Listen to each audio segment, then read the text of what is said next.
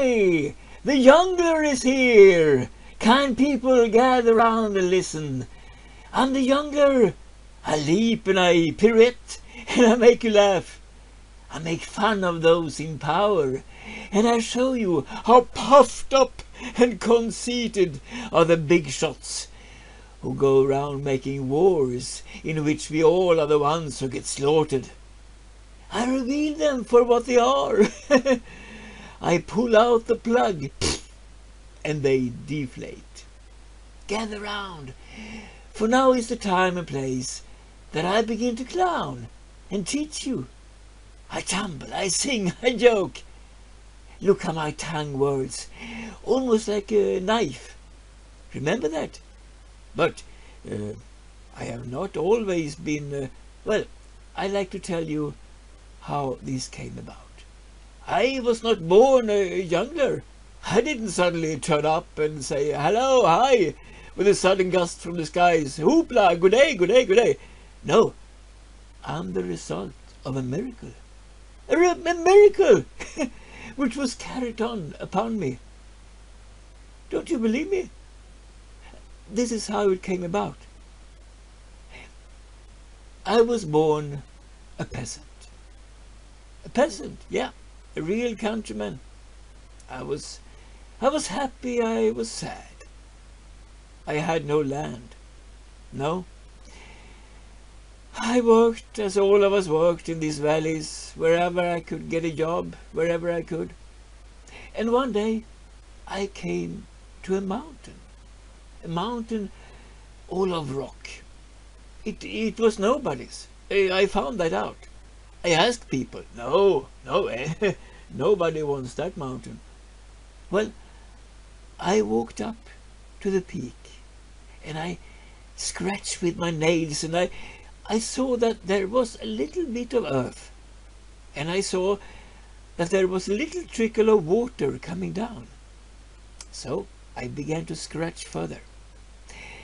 I went down to the riverbank, and I wore my fingers to the bone, bringing earth up unto this mountain. And my children and my wife were there. Oh, my wife, oh, she's sweet.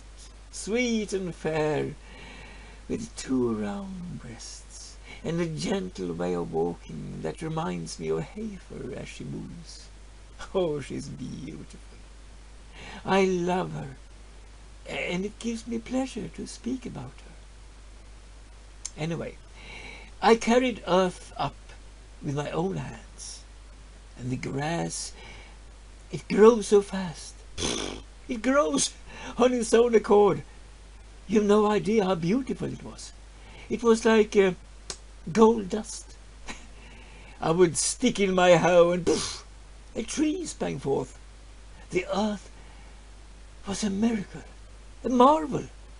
There were poplars and oaks and other trees everywhere.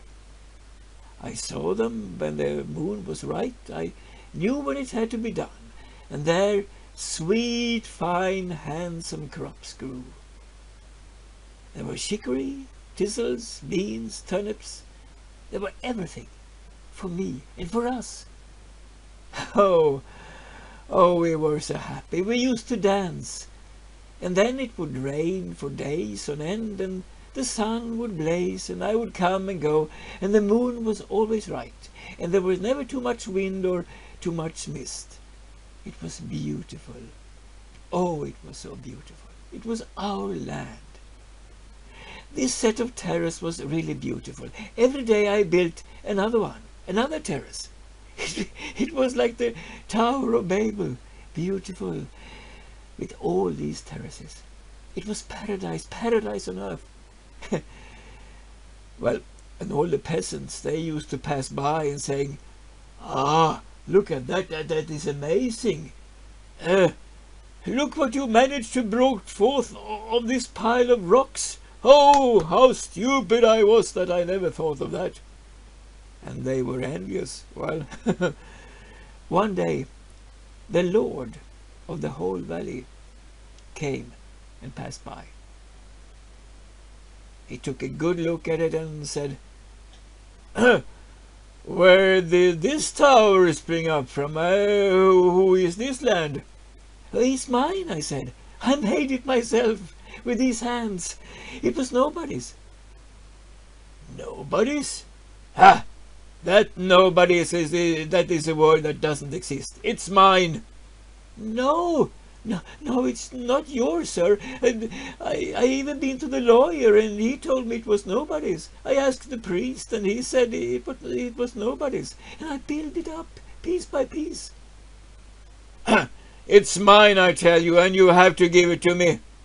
I mean, I can't do it. I can't give it to you, sir. I cannot go and work for others again. I pay you for it. I give you money. Tell me how much you want. No, I don't want money, sir, because if you give me money, then I will not be able to buy other land with the money that you give me, and I have to go to work for others again. I don't want to. I don't. Give it to me. No! Then he laughed and went away. The next day, the priest came by, and he told me, "Oh, the land belongs to the Lord of the Valley. Be sensible, my son, give it up. Don't play the fool. Beware, beware, because he's a powerful, evil Lord. Give up this land. In the name of God, be sensible." "No," I told him, "I won't." And I made a rude gesture. And then he went away. And then the lawyer arrived also. He was sweating by heaven when he came up to the mountain to find me. And be sensible. There is laws, and you should know that you can't. No. And I made a rude gesture to him also, and he went away. But the Lord didn't give up. No, he began by coming on hunting expeditions, and he sent all the hares chasing over my land. With his horses and his friends, he galloped to and fro across my land, breaking down my bridges, my hedges. Then one day, he set fire. He set fire to all my land. It was summer. He had a drought. He set fire to the whole of my mountain and burned everything down, even my animals and my house. But I wouldn't leave. I wouldn't leave. I waited, and that night it began to rain, and after the rain I began to clean up, put the fences posts back into position, and replace the stones and bring up fresh earth and water everything. I was determined by heaven that I wouldn't move from there, and I didn't move.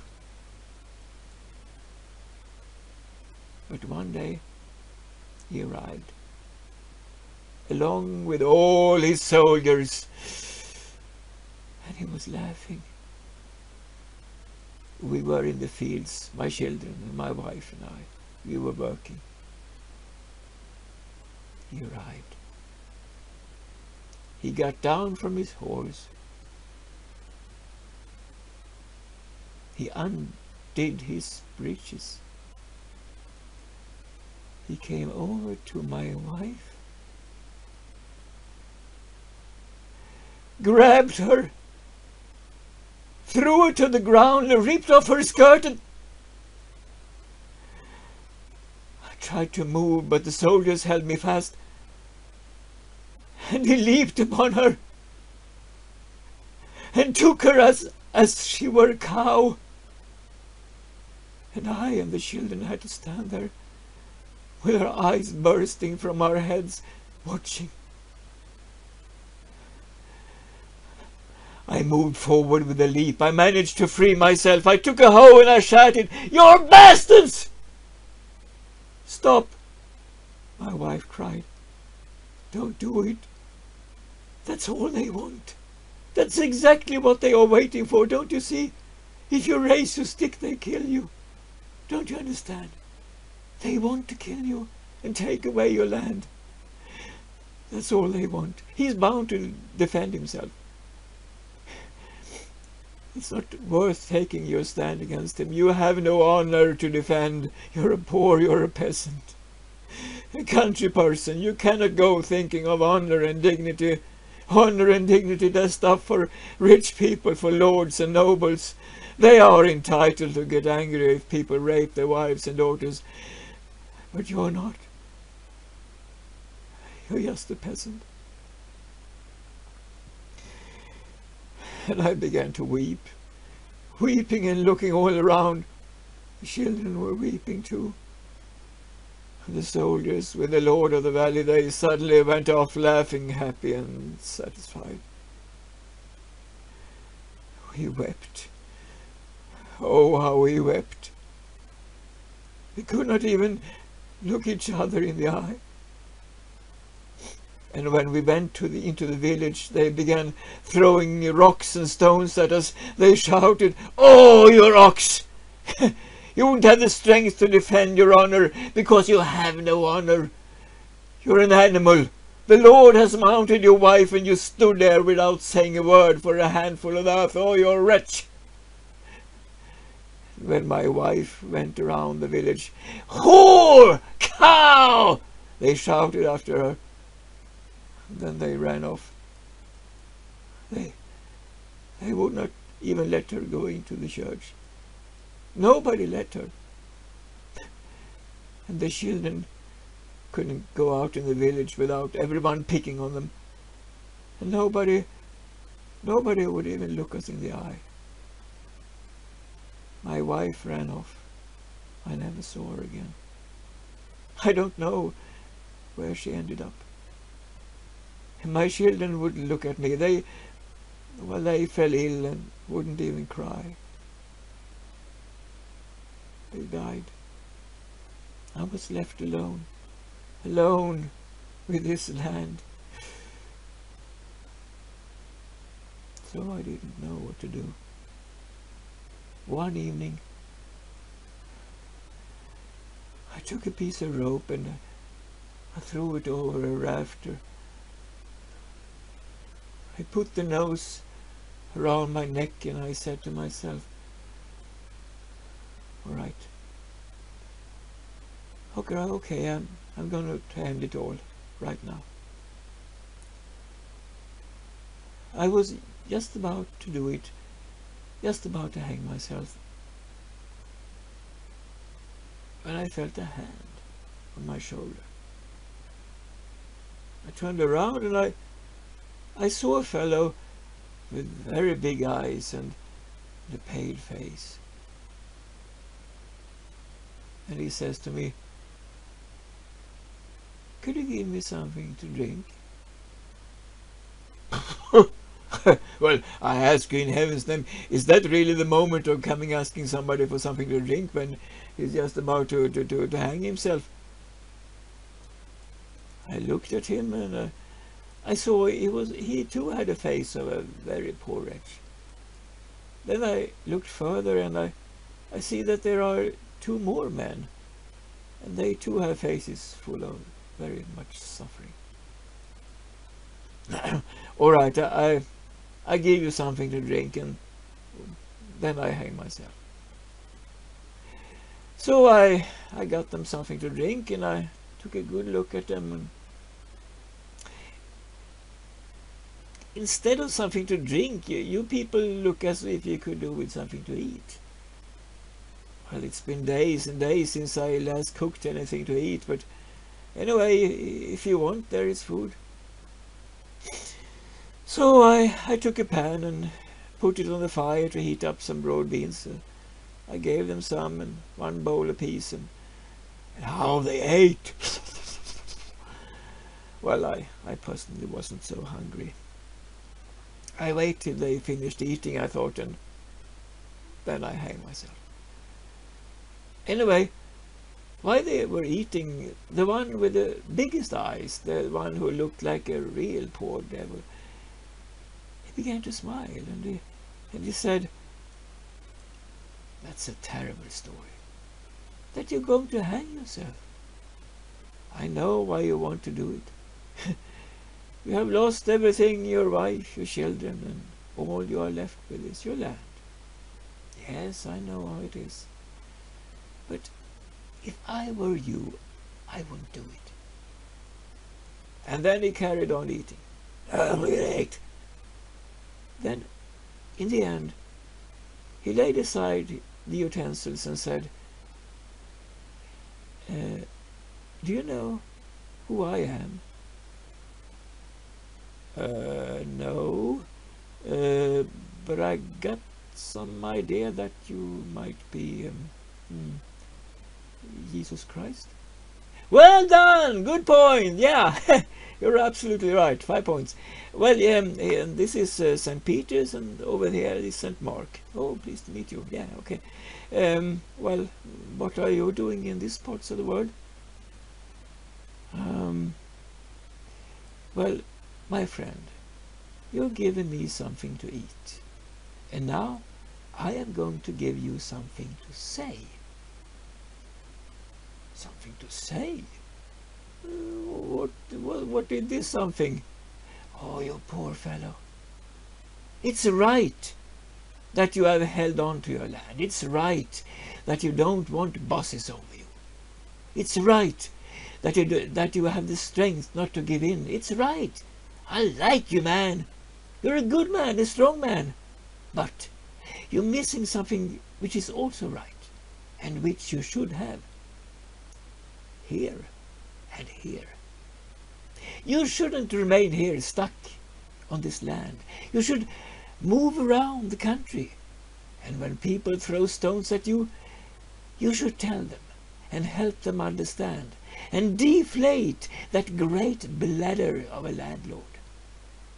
You should deflate him with the sharpness of your tongue and drain him of all his poison and his stinking bile.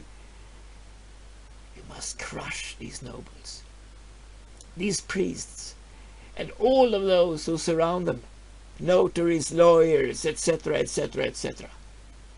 Not only for your own good, for your own land, but also for those like yourself who don't have land, who have nothing, and whose only right is the right to suffer and have no dignity to boast of. Teach them how to survive with their brains, not just with their hands. Well, don't you understand? I'm not able.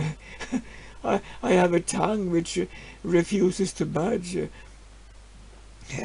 I stumble over every word. I have no education. My brain is weak and useless. How am I supposed to do these things you suggest and go around speaking to other people? Don't worry. You will now see a miracle. He took my head in his hands and drew me to him. And then he said, I am Jesus Christ. I have come to give you the power of speech. And this tongue of yours will lash, and it will slash like a sword, deflating inflated balloons all over the land. You will speak out against bosses. No, you will crush them, so that others can understand and learn, so that others can laugh at them, make fun of them, because it's only with laughter that the bosses will be destroyed. When you laugh at the rollers goes from being a mountain to being a little molehill, and then to nothingness. Here, I shall give you a kiss, and that will enable you to speak. And then he kissed me. Right on the mouth. He kissed me for a long time.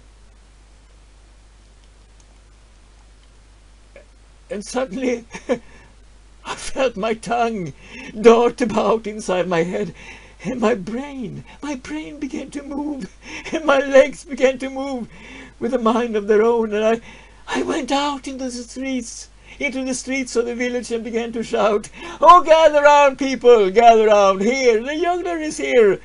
I go around to play a satire for you. I'm going to joust with the lord of the land, for he's a great balloon, and I'm going to burst him with the sharpness of my tongue, and I shall teach you everything, how things come and go, and how it's not God who steals. It is those in power, those who steal, who get unpunished. It is those who make big books of laws. These are the ones, and we must speak out. We must speak out. These rulers must be crushed. These rulers must be crushed.